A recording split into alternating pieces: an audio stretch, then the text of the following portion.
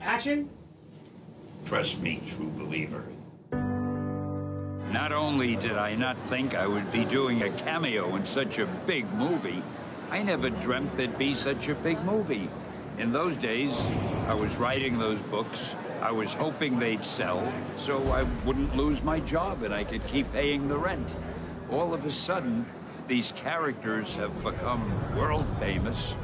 They're the subject of blockbuster movies, and I'm lucky enough to get little cameos in them.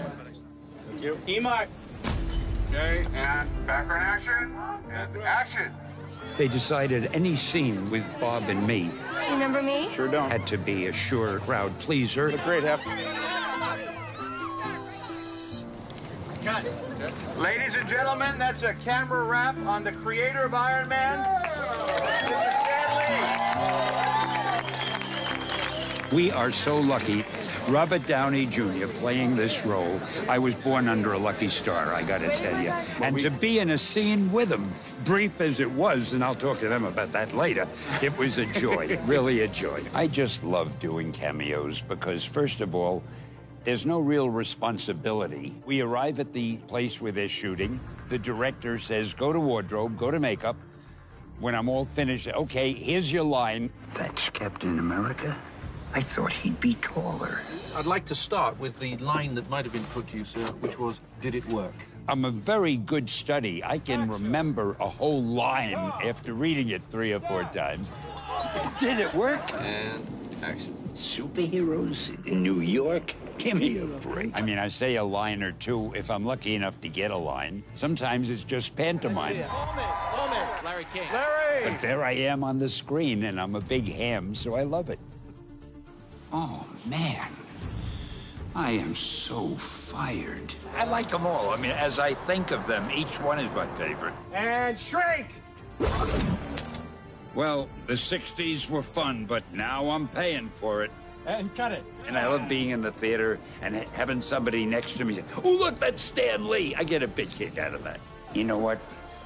I think I'll just take these, bring them over here, and hold on for safekeeping. Are you Tony Stank? Oh, man. Anyway, before I was so rudely interrupted, at that time, I was a Federal Express man. I'm trying to tie the Marvel Universe together by being the one common denominator that they all have. What's the matter with you kids? You never seen a spaceship before? My cameos are always fun, especially when I do one with Thor. I play a barber, and I'm about to cut his hair. Touch something, and then the whole thing's gonna come to life. Okay. Yeah. Good. No! Yes! Good.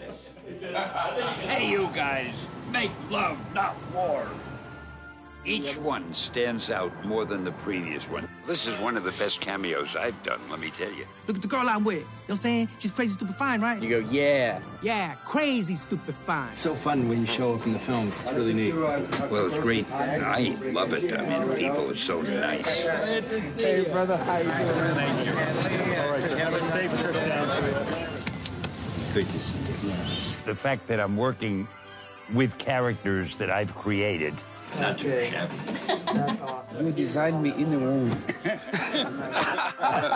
By the crimson rings of Sidorak, it's Doctor Strange. And the fact that they are being directed so beautifully. I'll need a ride home. Why don't you try that? I'll need a ride home. To work with such professionals, and they all have a love of the characters. Chris Evans came over to me like I'm his father. He is so happy to be doing what he's doing. He's so happy to be Captain America. You know, see, nobody's going to recognize you because they'll expect to see this little guy.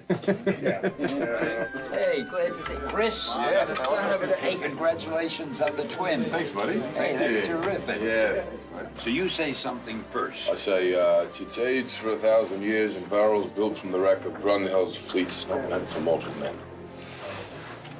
No, that's it. What the hell did you just say? Is not meant for mortal men. Neither was Omaha Beach, Blondie. Stop trying to scare us. Come on, I don't think of them as cameos. All right. I rather think of it as a supporting role that I play. Excelsior. Cut that. And cut it. Stan Lee, the whole reason any of this exists. My hero, the greatest man alive. We should all be grateful. I know we're all honored. And Stan, thank you so much for being here. It is our absolute pleasure. And forgive us if there's lots of handshakes and autographs. I sometimes wonder, did this really all happen? It's our honor to have Thank you. Thanks a lot.